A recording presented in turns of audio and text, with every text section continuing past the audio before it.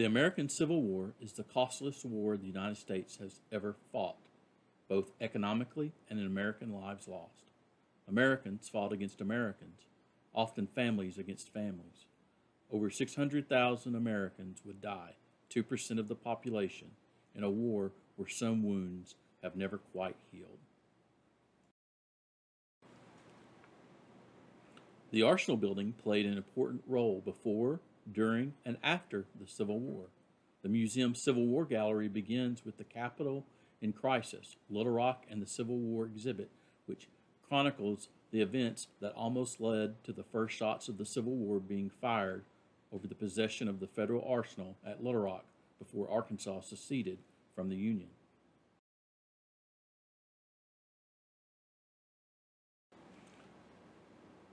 The exhibit highlights the account of Captain James Totten and Governor Henry Rector as both men worked to avoid bloodshed in the state's capital as a large militia group descended on the federal arsenal with intentions of claiming it for the newly formed Confederate States of America.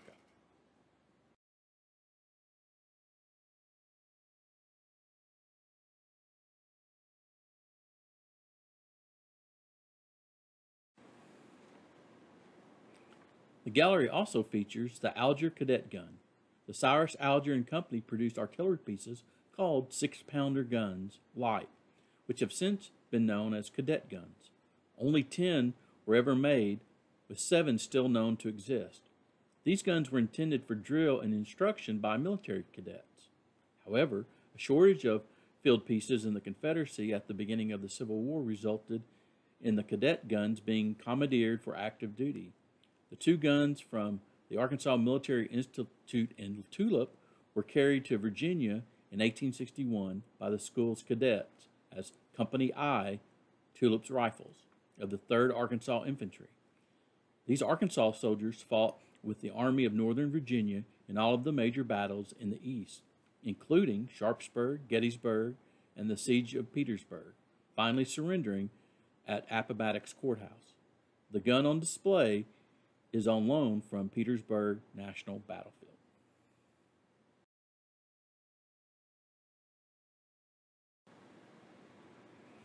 The Camden Expedition is an important part of the Civil War gallery. In the spring of 1864, while Ulysses S. Grant battled Robert E. Lee and Sherman was preparing to capture Atlanta, the United States Army and Navy west of the Mississippi River were put in motion to capture Shreveport, Louisiana. With the capture of Shreveport, the Union would have a staging area to invade Texas. On March 23, 1864, the Arkansas phase of this two-pronged military campaign began when General Steele and 8,500 troops from Little Rock Arsenal left, with their objective being Shreveport. The Camden Expedition was perhaps the greatest federal military disaster of the Civil War in Arkansas. Union forces suffered over 2,500 casualties, lost hundreds of wagons, and gained not 1 inch of new territory. Another part of the Civil War gallery is the David O. Dodd story. David Owen Dodd is perhaps one of the best-known Civil War figures in Arkansas history.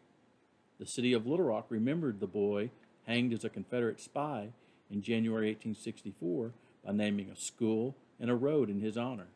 While many see him as a martyr, others argue his execution was justified according to the military rules of war.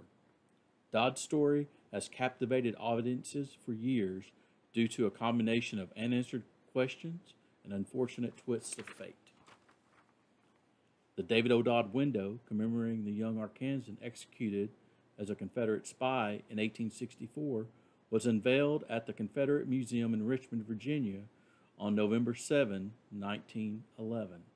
The idea for the window originated 3 years earlier when the Arkansas Division of the United Daughters of the Confederacy began raising funds for a memorial window for the Arkansas Room at the Richmond Museum, which was housed in the former White House of the Confederacy.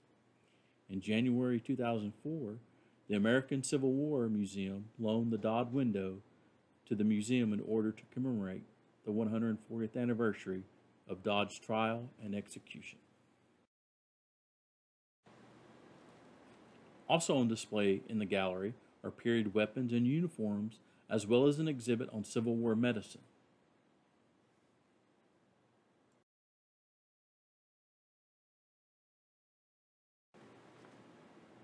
After the Civil War, the Federal Arsenal Building was renovated as an officers' quarters for married officers and would continue to be part of a larger Army post known as Little Rock Barracks until its decommissioning in the early 1890s.